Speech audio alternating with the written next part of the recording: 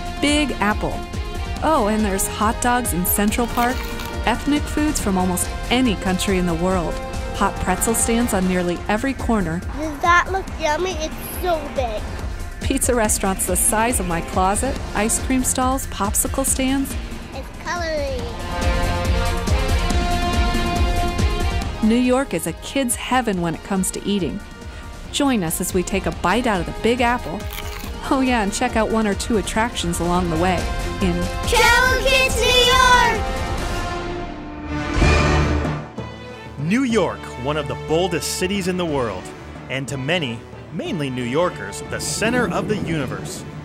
While it's a crazy city with sometimes maddening crowds, It's good to be in New York because there's a lot of people. with the right planning, New York can be the most memorable trip you've ever taken with your kids. In this episode of Travel with Kids, join us as we take a whirlwind tour of the city's many attractions, including famous landmarks, This is my first time I've been to the Statue of Liberty.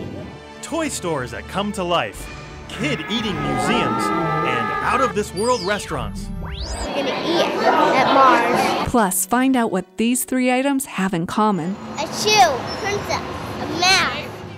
how to deal with the weather, I wish that it's not cold here. and find out how we really sound when we're talking to the kids. Blah, blah, blah, blah, blah, blah. The island of Manhattan is broken into three main areas: Upper, Midtown,